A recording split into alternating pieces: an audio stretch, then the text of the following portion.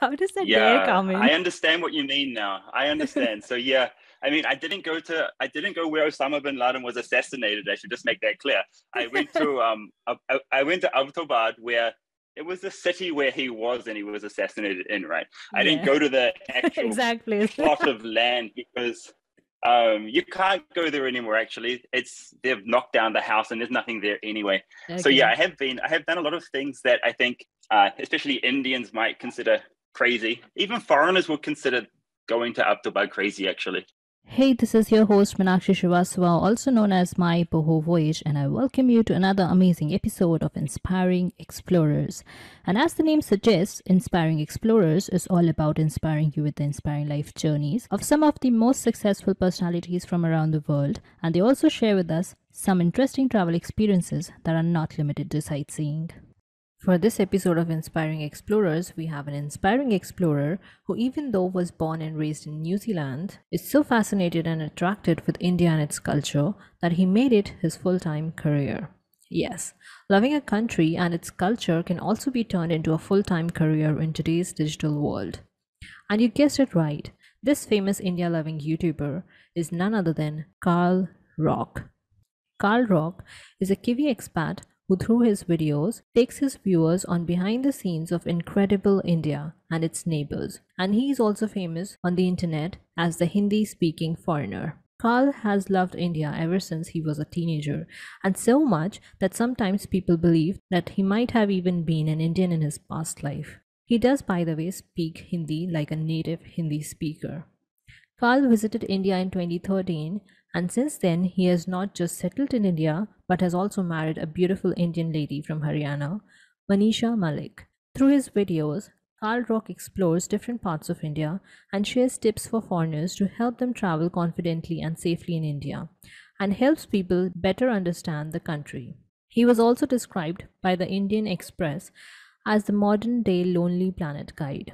With over 2 million plus subscribers on YouTube, Carl's videos are not just loved by foreigners but by many Indians. Carl has visited every state and union territory in India and its culturally similar neighbors like Pakistan, Nepal, and Bangladesh as well, and aims to make everyone fall in love with India just like he has.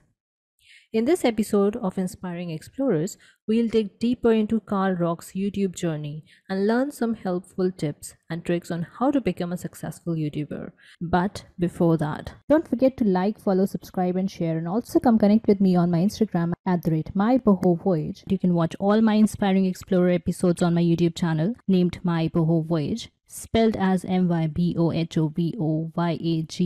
or you can listen to them on Spotify, Apple Podcast, and Google Podcast, Geo Savan. Just search for Inspiring Explorers on the apps and you'll find the show. Also, all the links are mentioned in the description box below. So without any further delays, let me welcome our amazing guest for today, Karl Rock. So welcome to Inspiring Explorers, Karl. Super happy to have you on Inspiring Explorers. Thank you, Meenakshi. Namaste, Ram Ram. नमस्ते राम राम और सब बढ़िया. हाँ, बिल्कुल, बिल्कुल. मुंबई कैसा लग रहा है?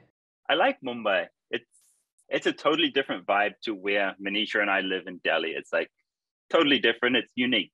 Yes, it's wonderful.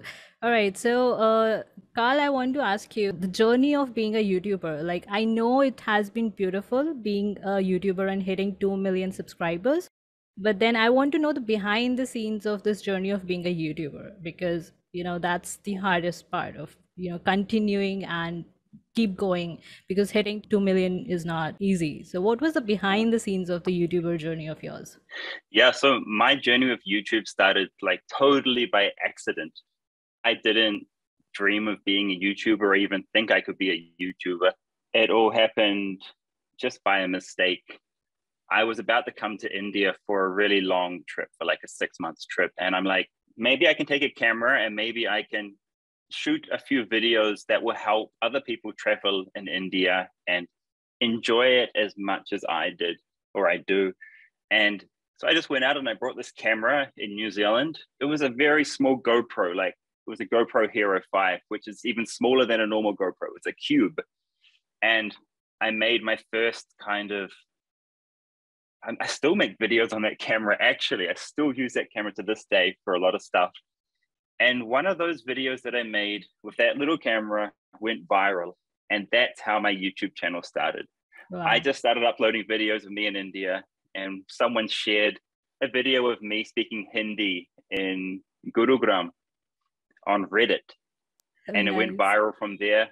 And it just started going viral. And I just remember that night just sitting there going, whoa, it's like at 100,000 views now. And maybe this can be a career for me if I, continue to enjoy making videos. And I did. And yeah, that was like 3 years ago, I think. And now it's at 2 million, but I don't really think about the numbers. I just make videos that I'm interested in. And I think if you do that, and there's always other people who are interested in what you're interested in. And that's what I found. Exactly. And it's been a beautiful one. Like, you've shared a lot of variety of videos, not just one travel vlog. It's like, and especially from all the Indians, I would like to thank you. So, because you're busting those myths that India is a bad country or it's not safe, but it is safe. It is not as bad as it's like on the news or the TV. It's better. Yeah, Yes. exactly. India is so different to what we see, what foreigners see in the news overseas. They only cover, the horrific stuff, the bad side. And yeah, India is so much different to that. And I wanted to add some balance into that conversation. And like a good example is my parents were thinking like that. They're like, why would we come to India? And, I got married here and Yeah. we brought my parents over and their minds were blown. They were like, they literally told me we were wrong. We were so wrong. And I think that's most foreigners' experience when they do finally get to India. They're like, oh man, we were wrong about India. Yeah, yeah, it is like it's like Mexico, they'll show you that about narcos and all, but it's a different country and it's beautiful. So the same is with India. We Yeah. are foreigners are very scared, I know, but then it's thanks to you now they know how to handle things. Like there are good and bad sides of everywhere, so they know both the sides. And Yeah. to add on to this, I watched all your videos, and in that I saw mostly the something that I really liked is you are a khatron ke khiladi, like you're too much daring. I don't know if I'm that daring. Yeah, I don't know. Why would you say that? So, I don't yeah, know. I'll tell you why would I say that. So you're going into Osama bin Laden's assassination place. Then you're going near Khyber Pass. Then also I'm jealous because you can go to Pakistan and I cannot. I also want to view. But then I'm also glad that you covered all of these places and I could watch it, like the Chitrali Oh, Bazaar. And then you're yeah. you talked back to that person in Delhi's spice market, and then all of these things that you do are really daring. Then you catch the scammers. So, you know, how does that dare Yeah, come in? I understand what you mean now. I understand. So yeah, I mean, I didn't go where Osama bin Laden was assassinated. I should just make that clear. I went to I went to Abbottabad where it was the city where he was and he was assassinated in, right? I didn't Yeah, go to the actual exact place. plot of land because you can't go there anymore. Actually, they've knocked down the house and there's nothing there anyway. So yeah, Okay. I have done a lot of things that I think especially Indians might consider crazy. Even foreigners would consider going to Abdubad crazy, actually. But I mean, in that video, you saw that it's actually just a normal place, and It's you can actually go and beautiful. It's actually very beautiful. yeah, He chose a nice spot, I would say. yeah, I'd give him that. yeah. So it's a beautiful hill station. Yeah. So I think these things seem daring, but I don't know. It doesn't seem daring to me. It's just Did you these are like just nice tell? places to Did you tell visit. your parents you're going to Abbottabad where Osama bin Laden was assassinated? What is their I, reaction? I, I told my parents I'm going to Pakistan, and they're like, "Oh, we don't think that's a good idea, Carl. Don't go to Pakistan." But yeah, it's all worked out all right for me. Yeah, no, it's a beautiful place. It's a lot of history and culture, just like India. So, I really loved your vlog of Chitral Gali, where the artisans are hand making everything and they cannot really sell it outside. That's sad because it's beautiful and warm stuff there. So for winters, so Yeah, yeah, yeah, I got to see that through your vlogs, and I'm really grateful for that because I couldn't, I yeah, cannot go to Pakistan and see it myself. So yeah, it was beautiful seeing it yeah. through you. I'm happy that I got to show Indians Pakistan because there's so many Pakistanis watching my videos to experience India. So I knew that Indians would also be interested in watching me in Pakistan. And I was interested in going because I've been visiting or trying to visit every single state and union territory in India, and I've done that now. So then I'm like, where do I go next? Maybe I can go all around Pakistan because, you know, it used to be part of India. Exactly, it was. And a lot of Indians want to visit, and we'll Yeah, maybe hope. one day it will be possible. Maybe one day. Yeah, I hope so. I hope so. So, yeah, okay. Instead of YouTube, you said you, like, by mistake, it went viral and people started liking it and you went into this journey. So, if you weren't a YouTuber, let's say, what other options would you have kept in mind for yourself? What would you have been if not YouTube? Oh, I'd still be in New Zealand and I'd just be working. So before YouTube, I was working in New Zealand. I worked in the music industry, and I worked in IT. So if I wasn't doing YouTube, I would just be living in Auckland, New Zealand, and I would have transitioned into IT security. That's something that I'm interested in. You know, fighting hackers and this type of stuff, securing companies. That's what I would have gone into. Awesome. And that is why you do all those scam videos, because network security. That's Yeah, awesome. because I'm interested in, yeah, I would have been into network security. That's what I would have gone into. There's a few things that are kind of trending in the IT world, like data analytics, network security, and artificial intelligence. So I would have gone into one of those fields if I wasn't doing YouTube. That's interesting. So I also did IT engineering and network security, but not as good as yours, of course. So yeah. Ah, Yes. no, I'm sure it's better. Did you work as well? Or are you Uh, working right now? no. I actually quit my job. So what happened was I was into, like, I learned computers because I loved learning computers, but then there was no clearance in my head. No, it's in India they give you either be a doctor or an engineer. So those were the two fields that I Mm. knew of. I did IT engineering because IT seemed easier for me. So no maths, because I chose IT, and then it was fun. I really enjoyed network security and object oriented programming and everything. So then like after engineering, I sat home and I started selling art online. So I was interested in Yeah. art as well. So I made a lot of money through that, selling art online. And during that time, 2 years, I was in complete isolation, and I used to just do, sell art, watch animes, sell art, and watch animes. That's all I did. That's the life. Yeah, that was like awesome life. And then I went to Uttarakhand for post graduation. So that's when I Achha. traveled more and more, and then I came into this field later. After that, I got to know I can make a YouTube channel, and that time I Yeah. was traveling and I did not make a YouTube channel. I'm so sad about it. Uh, Me too. Me too. For the first, like, I've been visiting India for like at least 12 or 13 years. And for this first 10 years, I guess I never made a video or anything, shared anything. So yeah, there was all that experience that led up to me starting the YouTube channel. Actually, it wasn't just one day I started it. It was like all that time before, that 10 years before, when I was traveling India, I was learning about India. yes, like there's so much. Like now, back in 1992, we did not have cameras, but I went to Badrinath, and Badrinath was really raw at that time, like because India was not Yeah. developing as fast. So there were hot springs, and people would, like, natural hot springs, and people would go, boil rice in that.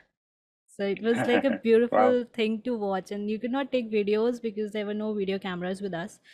Not even a picture, because because of all that fog, you cannot take pictures and all. But there's a very blurry picture of us, our family, with the Badrinath temple.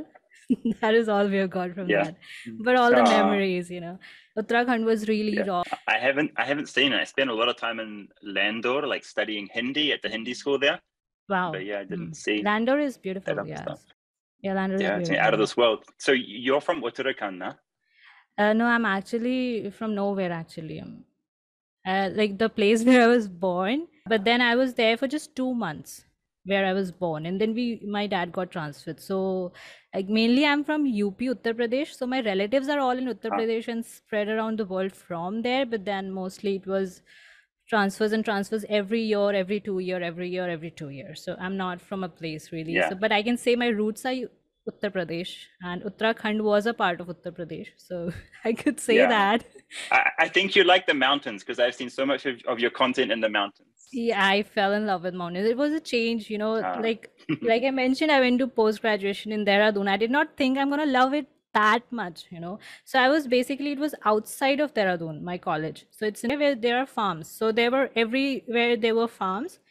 In the center was our college. So there were times in the noon that me and my best friend would just sit in the farms, just chill out, doing nothing, just yeah. talking and chilling in the sun. And there's green land everywhere, there's farms, and then they put in water for the farming, no? So we'd like wait for the time it's gonna hit 4 o'clock, and then the stream is gonna run from here. So this is what we used to do, collecting bugs and all. That was the life there. So yeah, so then I did shipping, which was not really taught in my college, but then I got job in shipping. And it was a very monotonous job though, but like watching ships is like through your computer. So if they're taking cargo from here to Dubai, it takes a week. So for that week, you're just sitting, and that's when I left my job, that I need to do something.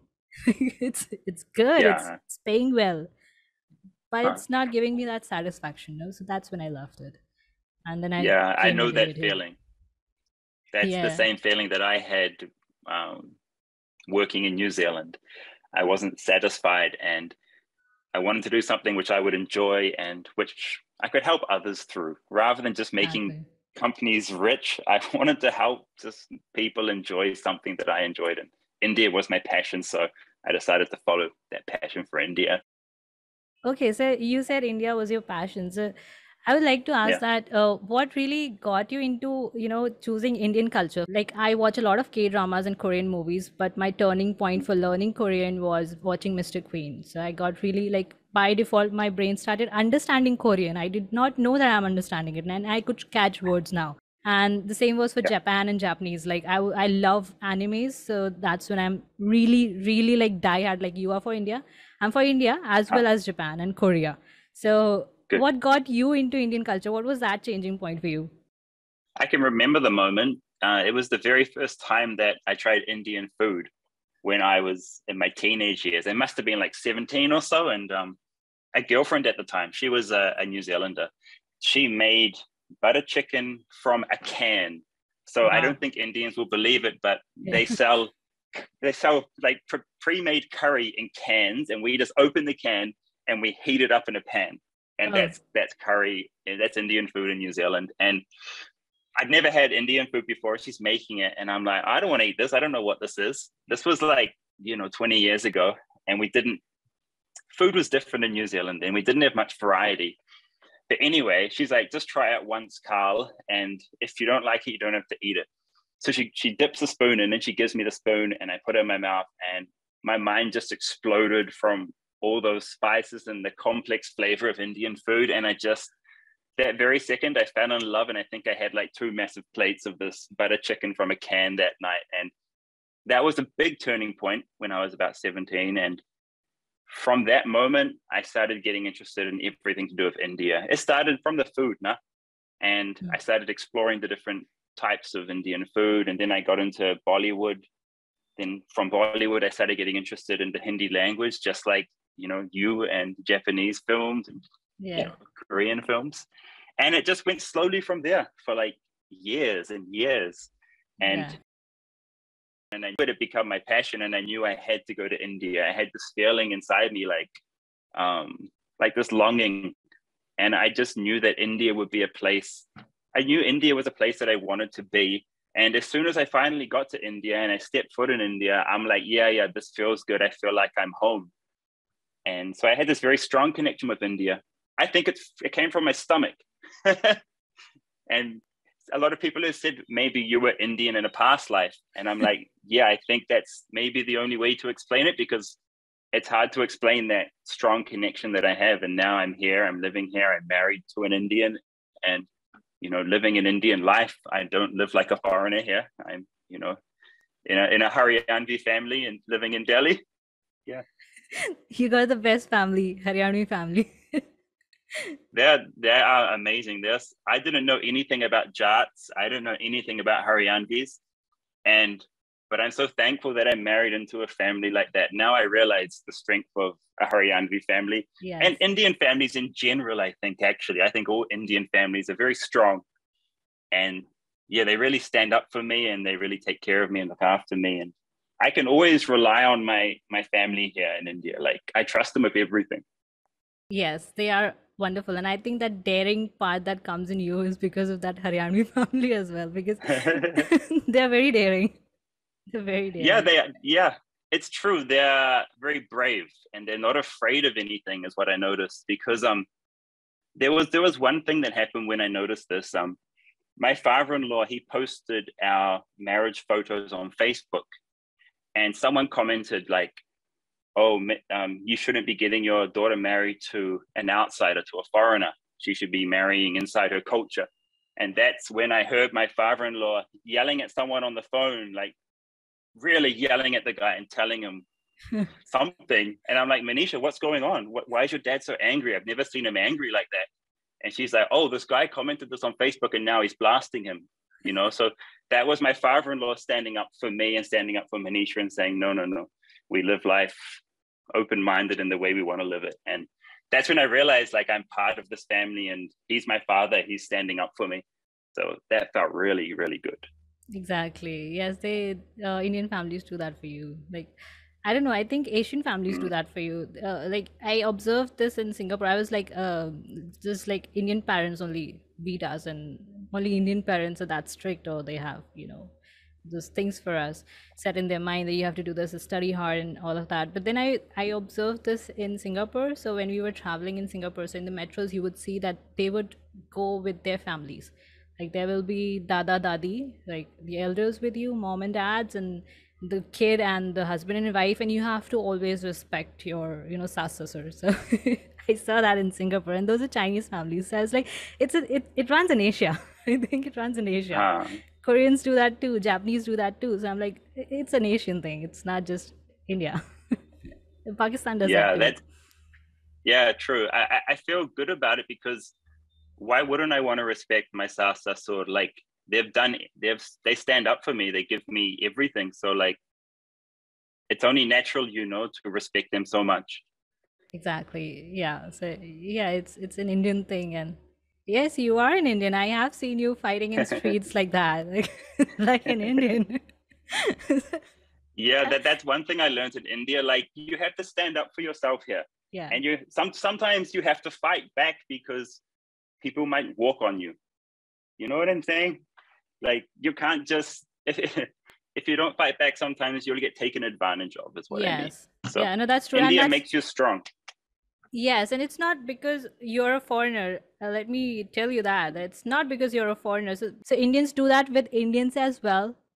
Like if you would go to Banaras, or they'll think you're a tourist. The moment you have a camera in your hand, this guy is a tourist. Uh, Yeah, and they'll start giving up prices on the higher rate, and you'll be like, I live here, I have relatives here, and they'll be like, ha ha, sab kehte hain. But you'll have to pay that uh, much. So we literally have to fight and bargain on that, like the boat rides and everything. So it's not because you're a foreign skin. no, no. They are like that in tourist places. So yeah. Yeah, and they think my wife's a foreigner. It's so funny.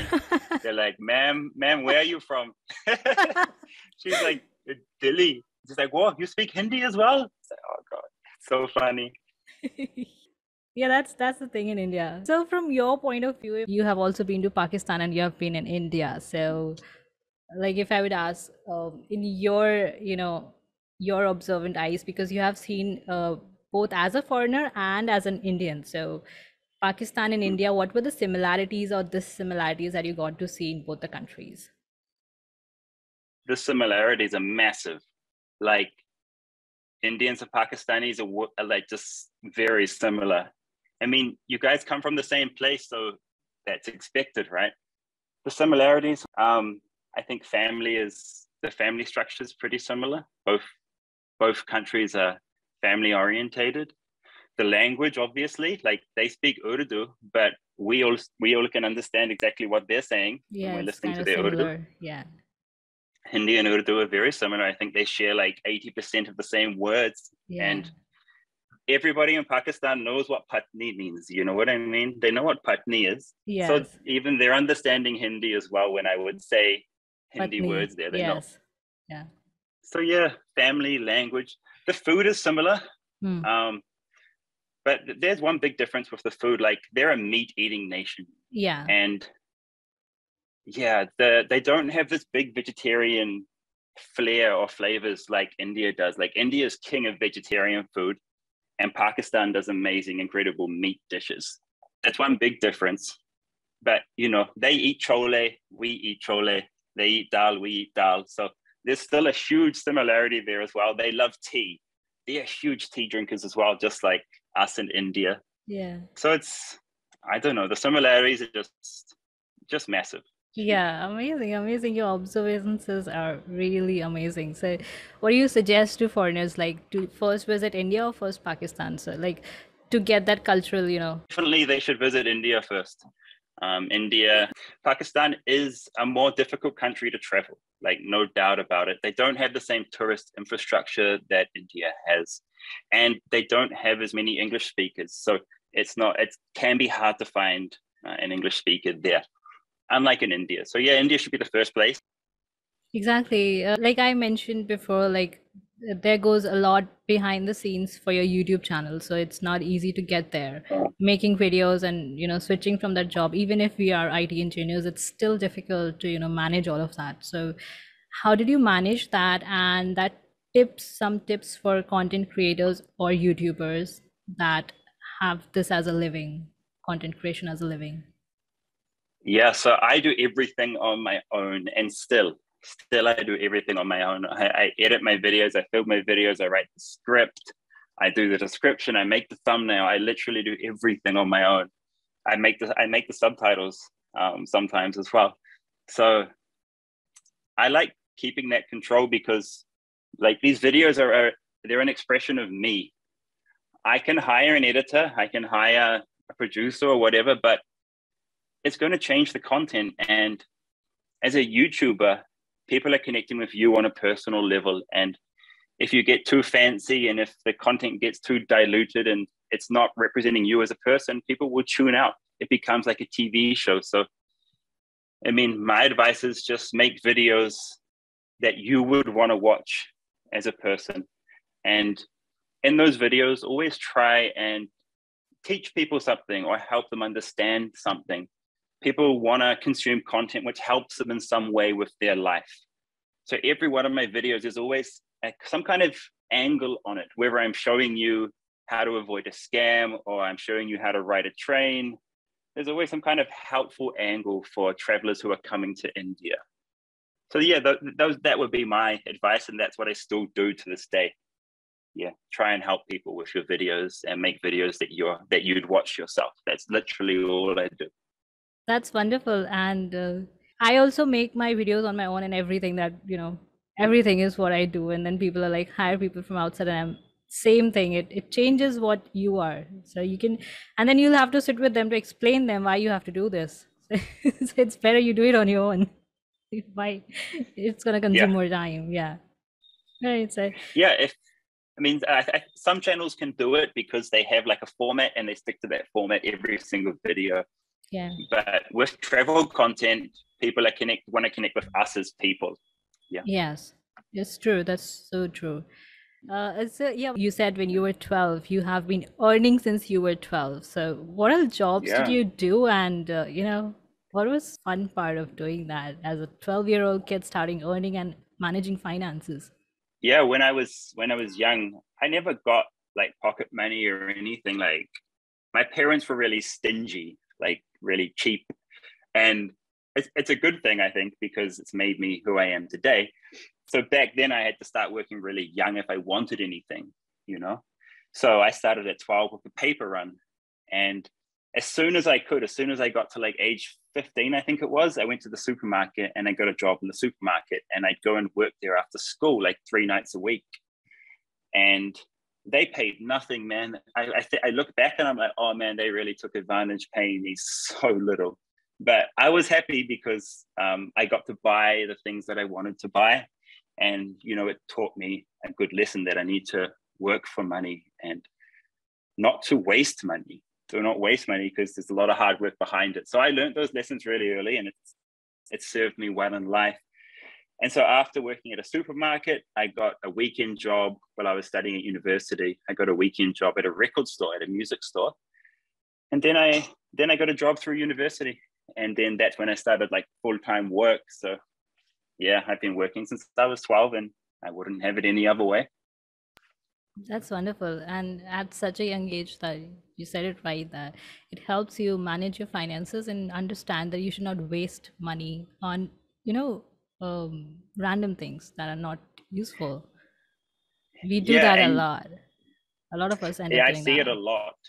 And it's sad when you see people wasting other people's money, which is usually what it is. Exactly. Like I funded my own travel overseas when I was 17 because I had a job. So I went to Australia at 17 with my own money. Like that was cool. I felt good. Yes, that's awesome. So you also faced racism in India. Yeah, I think everyone's seen that meme of me that went around when who was it? It was a laborer at the spice market in Delhi. He comes up to Yes. me and he literally calls me Corona. He says, "Tu Corona hai." And he's like telling me to get lost and get out of here. I mean, it's because I was a foreigner as well. You have to put yourself in, like, it was racist, but you have to put yourself in that guy's situation as well, no? He's Yeah. a laborer. He's probably not so educated. He's probably been, you don't know what media he's been consuming, what kind of propaganda, and you don't know what's going on. And I don't know, like, I didn't feel too bad about it when I put myself in his situation and said, okay, well, I can understand why he might think that I'm spreading corona. So yeah, that was an experience, but I mean, and it turned into a meme, which was pretty funny. But yeah, that was one experience. Yeah, and one of But you get over it and you forgive. You know what I mean? Like yeah, I you forgive. understand. It's not their, it's not his fault really. It's what they're feeding on and what they're taught, because they're not that Yeah. educated. So yeah, but I'm glad you're safe, because that that went really heated up. So I got Yeah, I got really heated, really heated that situation. I thought he was going to hit me. It seemed like it was going that I was way. scared too. I was scared enough. Yeah, So that yeah, was the worst situation. and one more thing, how do you bring that confidence to, keep that camera on and face these situations? The normal ones are still a little better, people observing you is fine, but like in these situations, you're still with your camera on. So where do you bring that confidence from? And any tips on that? Just always, yeah, I got a tip for this. I always carry a camera with me. And I'm not afraid to just hit the button on top of the GoPro and just have it filming. You have to carry that camera everywhere and always be ready to turn it on at whatever moment, because so many interesting things happen in life that you need to capture. And that's literally how I make all my videos, just by carrying the camera. And that's how I've captured so many kind of interesting experiences in India, just from having the camera in my pocket and pulling it out at that moment. So that's one big tip if you're a vlogger. Yes, that's amazing. All right, I remember that tip. And another thing that we'll not talk about your blacklisting, but I want to know that during that time when you were away from your family and your wife for more than 500 days, this is a lot. So you mentioned you had panic attacks. So that mental health was something that was affected to, like mental health of everybody was affected during Corona as well. So Yeah. how did you cope up with that, and any tips for keeping that cool of mind during these times? Yeah, I think my experience was, how would you say, extreme. And I don't think many people would be put under that much stress and pressure that I was put under when, a government comes after you. So it was very stressful for me not being able to be near my family, not knowing what's going on, not having any information about just what has happened and why it's happened, because they didn't tell us anything. So I was feeling very like, I try not to think about it. Like I don't take myself back to that moment in time, because it was so difficult for me. I understand. So I kind of block it out now. But one thing I did, like, to deal with that stress is meditation. that's the one thing which like helped me that entire time. And I would just sit there back on the bed, wherever I was in the world, and I just meditate every single day, sometimes twice a day. And I was using the app Headspace, and it was like 20-minute meditations. And that's what helped me relax and get peace of mind and just look forward and say, okay, everything's going to be all right in the end. Just keep going. This is the worst right now. Just keep going. And meditation is the one thing that helped me throughout my life, but especially in the hard times. So yeah, try meditation if you're being put under so much stress like I was. True that. That's a good tip. What keeps sure. you going with your YouTube channel? Besides, I know it's fun, but then it's also a lot of work behind the scenes. So what keeps you going? Yeah, that's a good question. And I think about that because when I'm not always going to be a YouTuber, right? Like there's going to be a time when I need to move on into something else. So what keeps me going? What keeps me going is just the feedback I get from people and just knowing that I'm making an impact in the world and that I'm helping people travel safely and confidently in India. And then they write comments saying, Karl, my trip to India was incredible because of you. Thank you. That keeps me going. And I think that'll keep me going for a while yet. So it's just that feedback I get. I don't do it for anything else other than just helping people. And yeah, it's worked out for me. That's wonderful. That's superb, actually. And I see a lot of thanks from Indians as well, because you are posting those things. Yeah. That's the weird thing. Like I never made videos for Indians. I made them for foreigners. And I was just surprised that so many Indians connected with them and that even Indians had the same problems that foreigners were having in India. Yeah. That was the other weird thing. I just assumed Indians were like rock solid, couldn't be screwed with, and everything was easy because they grew up here. But the reality is, like, even traveling can be difficult for Indians too. So yeah, like I'm helping a lot of South Indians travel up north because even they don't understand some things that are happening in north. So that felt even more amazing to be helping Indians in their own country. Like mind blowing. That's true, actually, because south of India is a lot different than the north of India. So yeah, that's amazing.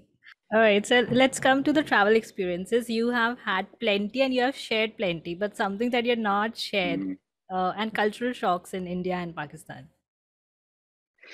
Cultural shocks. Man, I thought about this recently for a video that I was gonna do it on. I think like when I first came to India, everything was a cultural shock for me. Like every day was new. There was always something happening on the street that I had no idea about. Maybe it was just like the guy who cycles around the societies and yells things, you know what I mean? Like he's like, Alu Lelo, or the guy who takes the rubbish, the recycling guy. Everyone's yelling all these words in Hindi everywhere. Yes. So there was a lot of stuff happening and every day was like a new learning experience for me.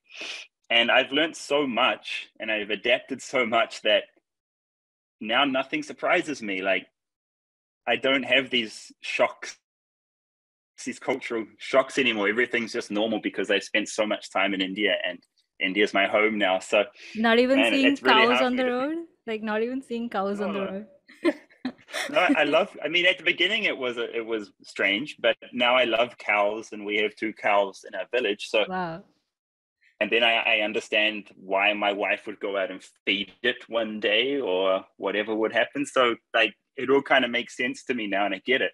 But as a foreigner coming to India for the first time, they won't understand any of this and it'll all be kind of new and a culture shock for them. So I try my best to explain these things to foreigners in my videos just to demystify India and so they understand what's going on. Because people, it's all interesting things, you know. There's so much culture here. Yeah, like monkeys living with you and cows living with you. Everybody's living with you. Yeah, and like the reason why someone like a woman outside would be feeding a rat.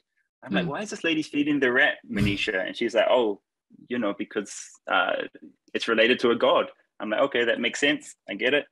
Yeah. Okay, that's new to me as well. I didn't see anybody feeding rat so far. Oh, it's this bridge. this bridge that connects Paharganj to Oh, okay. I think that's that bridge at yeah, Paharganj. big Yeah, giant. there's Yeah. rats coming in and out of all the holes there, and a Right. lot of people come and feed them there. Okay, cool. That's where I saw that. So that was a shock. Cool. Couldn't understand. Yeah, like it's still a shock for me when a cow is sitting right middle of the highway and there are cars coming like in real speed, but they'd be chilling there and just sitting and like you manage Yeah, it, not that's us. one thing I mean, it scares me because I don't want to, I don't want an accident to happen, but Exactly. But that's it's how it totally is. normal. Yeah, it's normal in India. That's beautiful too. Yeah. Okay. Right. Any cultural shock in Pakistan? Although you have seen a lot of like it's almost like India, but then any other cultural shock in Pakistan? I mean, there's some things that I can't believe when I see it there in Pakistan. So, for example, I found a market in Lahore which specializes in Indian goods. I would have never imagined that in a million years, that you could go to a market in Lahore and they just have all the hair oils and all this Ayurvedic product and just all this Indian stuff sitting there for sale.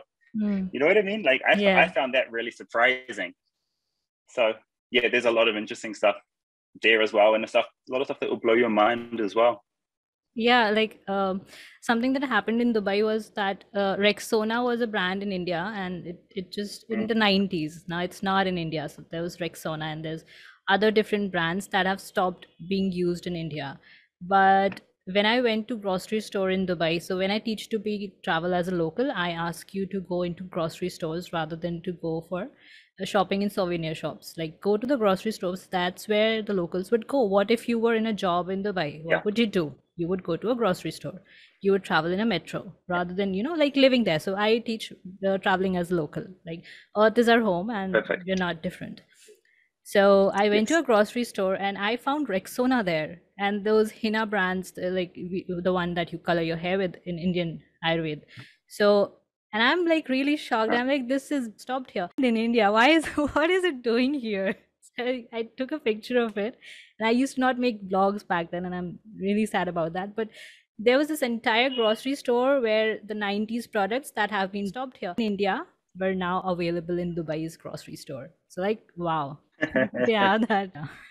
I can think of one more kind of. It wasn't a shock though. It was the Yeah. opposite of shock. I was happy because Yeah. in Pakistan you don't find alcohol stores and you don't see drunk people, for example. So that's like that would be shocking for a lot of foreigners going to this country and being like, "Whoa, it's a dry country and there's not drunk people over the place." So that was something which was a shock, but like a good one. I was like really happy that I don't have to deal with that because I don't drink or do anything. So I really like that. Nice. Yeah, I mean, in Muslim countries they don't sell alcohol because it's banned in their culture. It's banned. So, like, I went to Surabaya, and that's when I knew it. I didn't knew it before that. So when I went to Surabaya, Surabaya is a part of Indonesia that is more prominently Muslim towards Muslim side. Yeah. So they do not sell alcohol as well. So we would be on the Yeah. 14th lounge in our hotel drinking water and chai. So that's what we were doing because there was that's what I like. And yeah. so in Pakistan, the men sit around drinking like warm milk instead. It's How really cool. funny for a foreigner to see that. You know what I mean? Like it's very innocent, very innocent. Yeah, that's cool. That's cool. That's nice. I'll mention all the links in the description box below to check those videos out if you want to.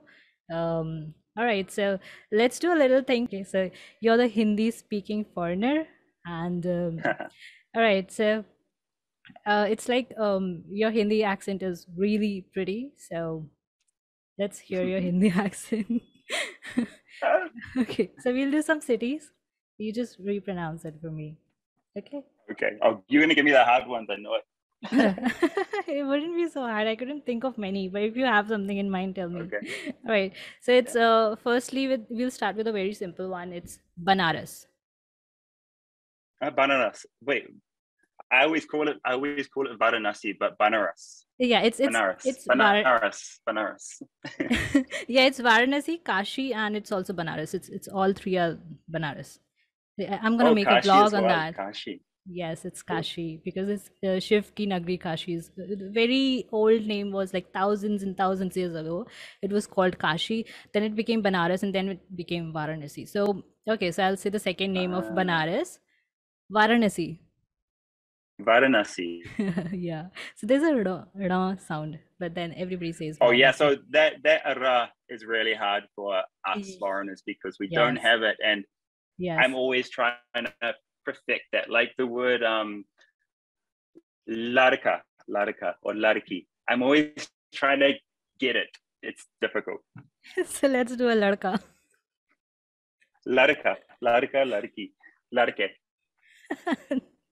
Good. Did I get it? I think it's close enough. Close Maybe. enough, yes. Yeah, but that's how we also pronounce many things wrong, especially Korean. Such a different language. What they're saying is not what they're saying. All right. The next one is Alaknanda. Well, Alaknanda, Alaknanda. Alaknanda. It's a river in near Badrinath. So it's in Uttarakhand. It's a Uh, very famous river. Alaknanda is one of the most holiest rivers in India. So, all right. uh, Next one is Prayagraj. Prayagraj, Prayagraj. Yes, good, good enough. All right, so I'm gonna say a different name for Kolkata. All right, so like you might have heard of Kolkata. So there's a Uh, different name that the locals used to say. They don't always say it. So it's Calcutta. Calcutta. Calcutta. That's nice. Do you have any tough one for me? Oh, I have one. I have one pronunciation. So I was just having this conversation when like the property rates are going to be really hyped, and they're like 1.5 crore, and I could not say it Uh, properly. 1.5 crore yeah, is yeah, yeah. such a tongue twister. Dear crore, dear Ded, crore, yeah, 1.5 crore. dear crore. It's a lot of the Ra. tongue, Yeah, like yeah. yeah, cool, cool. All right. I can ask you a question. Yes, What's azadi in Hindi? Azadi in Hindi. It's freedom. Yeah, but no. That's English. Freedom's in अच्छा English. हाँ What's sorry आजादी in Hindi स्वतंत्रता uh, yeah, you got it. Good one. Nice one. My wife always teases me because I say all these funny words which no one says, like swatantrata. But yeah, so I learned a lot of these kind of should Hindi words, and my wife's like, yeah no one actually says like see I that. couldn't I I just translated it for you in English and I'm like this is Hindi because in our head it's like Urdu and Hindi is so similar we forget that this is a Urdu word and this is a Hindi word and What about what's Pradhan Mantri in Urdu? okay I know some words I'm not sure of political words वजीर भी होता है Yeah. वजीर ही है Wazir नहीं Azam. Wazir Azam. वजीर आजम Yeah. we are a lot mixed with Hindi and Urdu, and we are so mixed that we cannot differentiate a lot. We forget. We forget that it's Yeah. Urdu and it's Hindi. Yeah, that's wonderful. Can I get one or two Yeah. experience around the world? Like not India and Pakistan, something else. So yeah, before I went to India, I traveled a lot in like US, Europe, but I never really connected with these places, and I was never really that interested in these places: Europe, America, the West. But the other country I really enjoy besides India would be Fiji, and Fiji is like these 300 little beautiful tropical islands, kind of like Tahiti or Bora Bora, and it's 3 hours from where I'm from New Zealand. And the interesting thing in that country is 50% of their population comes from India. So it's kind of like this Indian island, although the locals will hate me saying that. So there's like a mixture of indigenous people and Indians there. And I really love that vibe.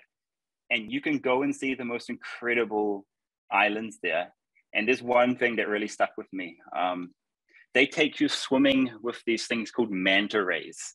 So you're in the middle of nowhere and you're swimming with a manta ray, which is like a stingray, except like Oh, way bigger than a stingray. It's a giant stingray, and they're like 20 meters below you, swimming in a group together, and you're kind of floating on top, watching these manta wow. rays swim under you. And they're so majestic, and they don't harm humans. They're very peaceful animals. That was like the one experience that really stuck with me if we're not talking about India. Wonderful. But you did talk about India. There's a lot of India in Fiji. There's always an Indian connection for me. With you, know? yes. And when we say, you're truly Indian in the terms that we say "hai" instead of "what." So that's really, yes. When I say "what," they're like "hai." Like, instead of "what," we'll be like "hai." Yeah, I do that a lot in my next video. Yeah. Like, yeah, it's just like a natural reaction now, like bobbing my head or being like, "huh?" Like Exactly. That's cool. That's cool. All right, one more thing. You were really confused with PewDiePie a lot. The people still do. So what's that experience like? It's like I've become like a walking meme. I feel like I'm a real life meme of PewDiePie. So people in the street in India will come up to me and they'll be like, "Oh, bro, are you PewDiePie?" Like, and they're serious. They're totally serious. And I'd be like, yeah, let's take a photo. And they're like, "Wow, we met PewDiePie. I got a photo of PewDiePie." And I've done that multiple times. And because I've always got my camera in my pocket, I pull it out and I film me kind of trolling them. Yeah. And it's just turned into a huge joke. And I posted those videos online and everyone's just laughing because, I can see the similarity as well, except I look like his dad, like an older version of PewDiePie. So it's just hilarious. And I like to laugh, and I think it's good to laugh at yourself as well. Yeah, that's amazing. And memes are the new way of marketing. So that's cool. And you never deny it. That's the fun part. You never deny it. You're always like, no, yes. you gotta have fun. It's a harmless joke. So yeah. A lot of people have like clicked my thumbnails on YouTube thinking I'm PewDiePie. So it's brought in a lot of viewers to my channel as well, just because of that. It's just funny. Yes, that's amazing. But they got help from that too. So good for us. All right. So any last message for our listeners and viewers? Oh, I mean, what I would say is come to India. To all foreigners, come to India and experience incredible India. It'll be a life-changing experience for you, I can guarantee you. And you'll come back with a little part of India inside you. Seriously, I'm not kidding. It's that kind of experience coming to India and spending time with Indian people. Wonderful. Thank you so much for that. Awesome. Thank you so much for this entire conversation, Karl. This was wonderful talking to you. Thank you so much for your time and all the knowledge you shared with us today. That's my pleasure. Thank you so much for having me. All right. Then namaste, Karl. Thank you for this. Namaste. Lovely to meet you. आपसे मिलकर अच्छा लगा. मेरे को भी बहुत अच्छा लगा. Okay. Bye. Bye-bye. Thank you. So this was Karl Rock's inspiring life journey so far and some interesting travel experiences. Thank you so much for giving your precious time to this podcast. If this episode was inspiring and insightful, please do drop a comment on my Instagram and YouTube @MyBohoVoyage. Also do check out my YouTube channel @MyBohoVoyage for the video version of this episode. Please do subscribe and give a 5-star rating and hopefully write a review for Inspiring Explorers. Also, please don't forget to connect with me on Instagram and YouTube. Drop me a hi or send me a comment so that I know we are in this journey together. This is Meenakshi Srivastava, your host for Inspiring Explorers, saying goodbye. See you next week with an amazing, inspiring interview. Till then, take care.